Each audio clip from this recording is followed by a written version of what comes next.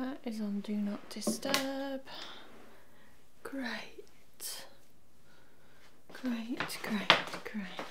Hello everyone and welcome back to my channel, and thank you very much for tuning in to today's video, which is kind of a follow on from last week's video. So last week I touched on or discussed some of the things which I'm really looking forward to wearing come the autumn season, and today I'm going to be going through 5 trends that I will not be wearing for autumn winter 2021. Right, let's start off with the first trend, which is logos. Logos everywhere, logo mania. So logos this season have been seen at Fendi, Chanel, Gucci, but there's no surprise there, Loewe, Versace, Balmain and Max Mara, just to name a few. So the logo trend is definitely a trend which has been seen previously, in previous years, in previous decades. The 90s was a big time for logos and everything logo mania. However, I feel like the logo trend really coming into fruition for this season has been building momentum slowly over the last few years, and it's been sort of growing and growing and growing, and there's been a big resurgence of like the 90s trend in general, and I think it's kind of reaching its peak. Now, you might have seen in some of my previous videos, especially over the last year to sort of 2 years, that my love of a logo is fading very fast, to the point where I've actually sold a lot of my logo heavy bags. So I've sold all my Gucci now, they have all gone, anything with any kind of monogramming. I recently sold my vintage Fendi Baguette Mama bag, which had the Fendi monogram logo all over that. And I am very seriously considering selling my Louis Vuitton, vintage Louis Vuitton croissant bag. And I think, as again I've referenced in previous videos, you guys know of my love of Celine bags, which have got very, very minimal branding on them. And I just think that perhaps my priorities have maybe changed a bit. I can't really put sort of a finger on it and tell you why exactly my love of logos has faded so much. It's just more of a sort of gradual change. I could say that it maybe potentially is the pandemic, and you know, people's priorities in general have changed. For me, I think it's more of a style element, in that the logo and knowing where a specific item is from and having that very much in your face is not as important to me now as it used to be. I will fully hold my hands up and admit, in my 20s, if I was going to spend a lot of money on a handbag, I would have wanted it to have a loudspeaker saying, "I'm very expensive." You know, I would have wanted it to have said, "I am this brand." Because when you're spending that much money, this is like thousands of pounds on handbags, I can understand why, you know, people want to have logos everywhere, and I get it. And I think part of it is sort of a status symbol, and I'm not throwing any shade. I just do not want to throw any shade at anyone that loves a logo. It is all, as I always say, personal preference. But just for me, I feel like the logo is just dead. No, that was too much. But now I think it is safe to say that this trend is not for me. Trend number 2. This will be absolutely no surprise. I don't think I'll have to give a reason why this is not my cup of tea and why I won't be wearing this, but it is bold and bright. So this season, this trend has been seen at Versace, Prada, Bottega, Chanel, Ferragamo, and many, many more. Now, yeah, I think this is a pretty obvious no from me. I mean, yeah. I have a massive love of black, white, neutrals. I'll go so far as to wear a bit of blue, you know, blue jeans, a blue shirt.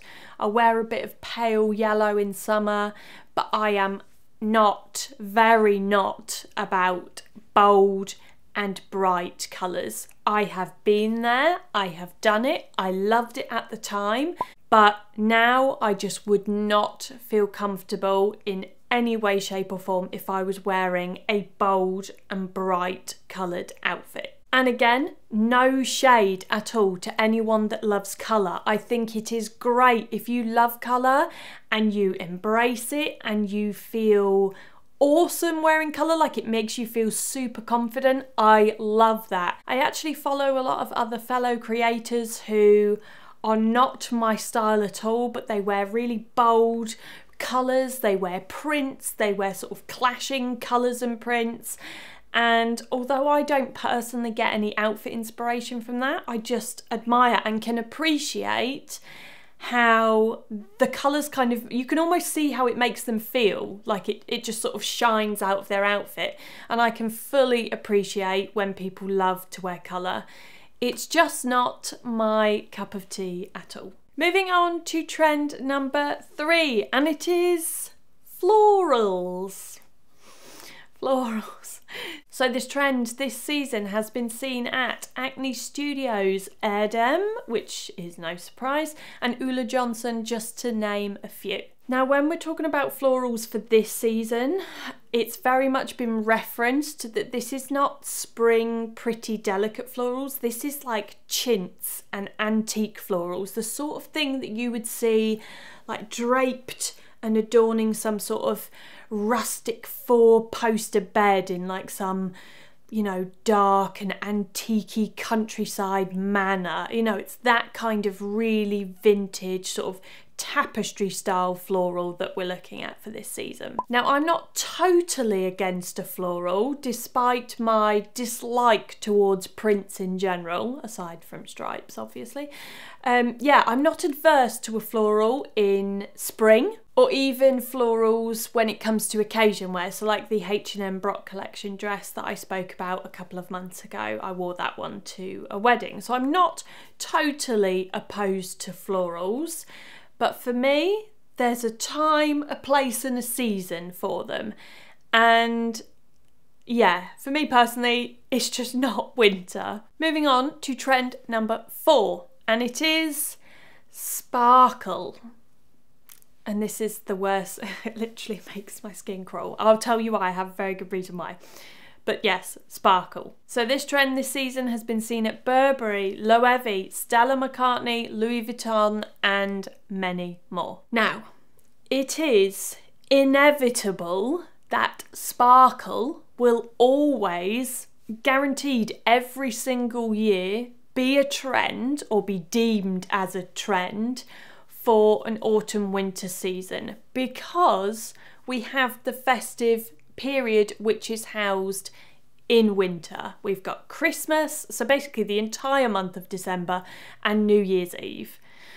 They're all about sparkle. Naturally, it's about party time and glitter and going out and having works do's and family do's and just parties in general. And I think that is predominantly the time of year where you would see sparkle of all varieties. Now, in my younger years, I loved a bit of sparkle. You know, my early 20s, I went out to the club.